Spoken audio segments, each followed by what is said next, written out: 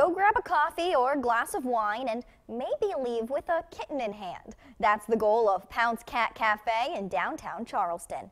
To date, Pounce has helped more than 370 cats find homes, and they've only been open for 7 months. I was completely shocked that they've adopted that many, but I can see why, because if I could take one home right now, I would. That seems to be the popular opinion, because cats and kittens are almost flying out the door. Compared to other cat cafes, we have the highest adoption rate in the whole country. All of the cats come from the Charleston Animal Society, and Pounce has become so successful that they have literally cleared out the cages in the shelter.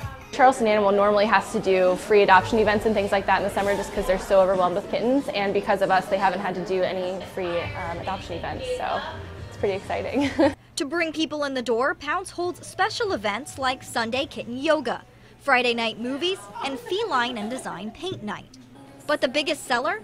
Letting the animals be themselves. They feel like this is their home, so they're acting like who they would at your house.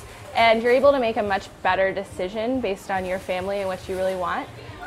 It's just a really comfortable environment. I think that's why we've had such a high adoption rate, is because people just have so much fun here and they fall in love and they can't leave without them. And come November, our neighbors to the south will have their feline fix. I never ever would have expected that it would have gone this quickly. We always wanted to open a second location, but we were just kind of like, the time is meow, why not? Like, if we don't do it, then somebody else is going to, and we love Savannah so much that we were just kind of like, why not do it now? Pounce says their cats have traveled across the country with tourists who fall in love with a cat and just have to bring it home. But the majority of their adoptions are actually from people right here in the local area. Stay with us. News 2 Today comes back right after the break.